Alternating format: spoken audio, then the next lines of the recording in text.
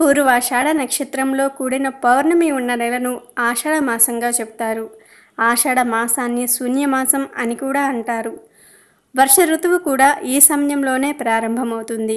ఆషాఢ మాసం English calendar ప్రకారం July, August మధ్యలో వస్తుంది.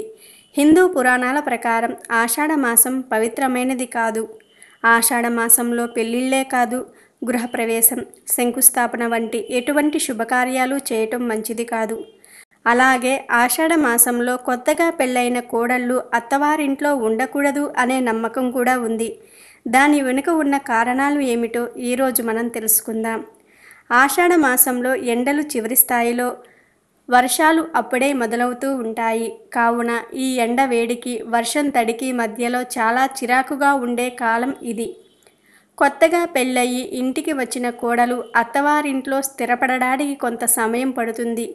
ఈ చికాకు కాలంలో ఏ విధమైన ఇబ్బందులు అత్తాకోడళ్ల మధ్య ఏర్పడకుండా ఉండడానికి ఈ ఆషాఢ మాసంలో అత్తాకోడళ్ళు ఒకే ఇంట్లో ఉండకూడదు అని చెప్తారు. మరి ఒక కారణం ఏమిటంటే, కొత్తగా పెళ్ళవ్వటం వలన భార్యాభర్తల మధ్య ఏర్పడిన ప్రేమ వలన భర్త తన పనులలో నిర్లక్ష్యంగా ఉంటాడు అని కోడలు అనుకోకూడదు అని, అత్తవారింట్లో కోడలు ఉండకూడదు అనే సాంప్రదాయం కూడా వచ్చింది. అసలైన కారణం ఏమిటంటే, ఆషాఢ మాసంలో గర్భధారణ అంత మంచిది కాదు. ఈ సమయం పితృదేవతలకు ప్రీతికరమైనదని పెద్దలు చెప్తున్నారు. ఈ సమయంలో గర్భం దాల్చటం వలన ఉత్తమ జీవులు పుట్టరు. అంతేకాదు, ఈ ఆషాఢ మాసంలో గర్భం దాల్చటం వలన వేసవిలో ప్రసవం అవుతుంది. అంటే వేసవిలో బిడ్డకు జన్మనివ్వటం వలన ఎండ తీవ్రతకు బిడ్డకు తల్లికి అనారోగ్య సమస్యలు, ఇన్ఫెక్షన్లు వస్తాయని భావించి మన పూర్వీకులు కొత్తగా పెళ్ళైన కోడళ్ళు అత్తవారింట్లో ఉండకూడదు అనే సాంప్రదాయం తీసుకువచ్చారు.